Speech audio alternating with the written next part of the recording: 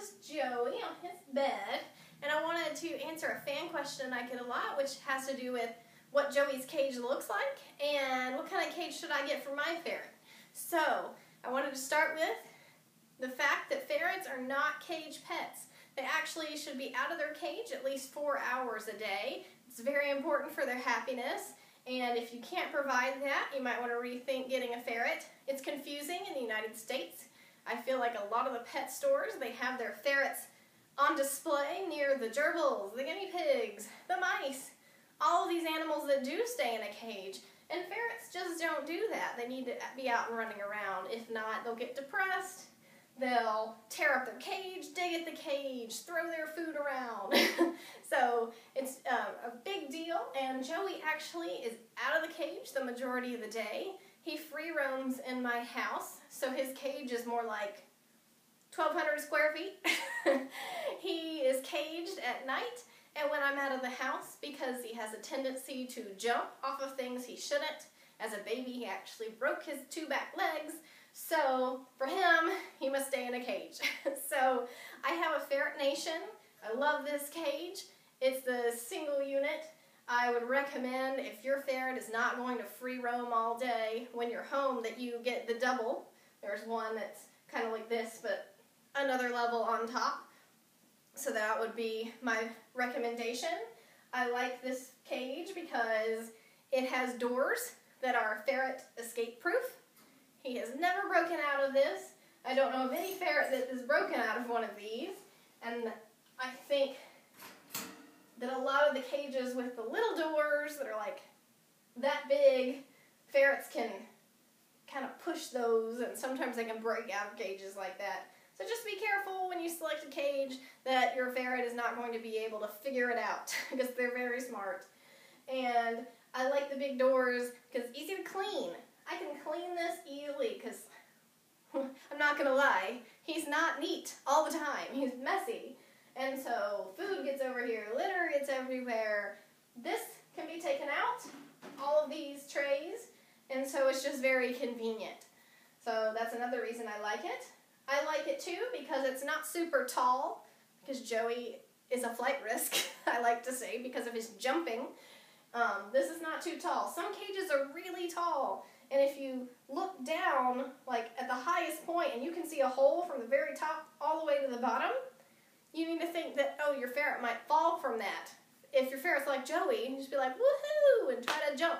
I've heard of ferrets getting injured like that, so breaking bones and things. So if you do have a tall cage like that, you need to be sure you have hammocks and things in all of those holes so your ferret can't fall all the way from top all the way to the bottom. So another reason I like this cage is because it's just it's on wheels, which is nice. I have storage, extra blankets, extra toys. Joey has this toy in here that he's had since he was a little baby.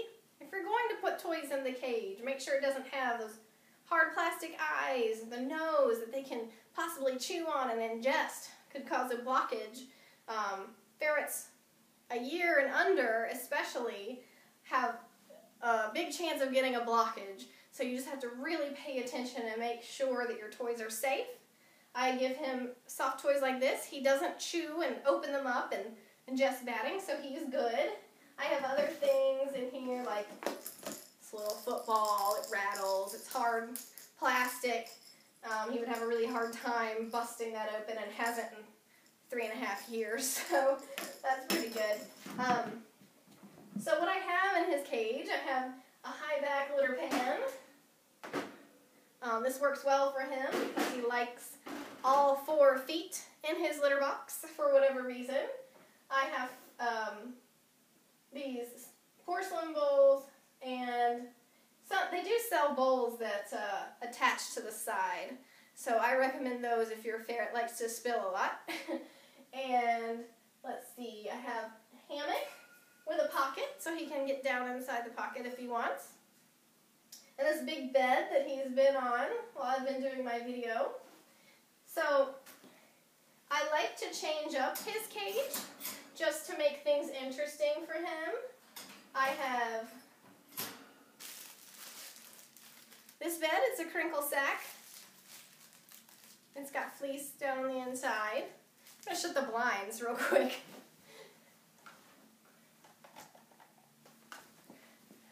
There we go. Sorry about that. I've got this nice soft bed. It's fleece also and has some cushion in there. And then also I have this little pretzel bin actually. And you'll see it's got a liner on the outside and then a fleece liner on the inside. So he likes to get down in there. And it's a good idea to change out your ferret's cage if you can, just to be different. Also, you need to wash bedding. I wash Joey's bedding like, I don't know, once a week to make sure that everything is clean. I'm a little bit of a clean freak. And let's see, anything else? Who's a good boy? Huh? So, that is Joey's cage. I hope you enjoyed this video. I hope it's been helpful. If you have comments, please leave them in the comment section. And please, if you don't remember anything else, remember that ferrets do not stay in a cage all day. They need to get out, they need to play. Otherwise, you're going to have behavior problems. It's just not fair. They're not meant to be in a cage all the time, see? Joey's like, let me out, Mom. Again, he's used to being out all day, so if you have... Oh, if you're in other countries and you know of a cage that is similar to this that you like and you recommend, please post it in the comment section. I would love to hear from you. All right, let's say bye, Joey. Bye.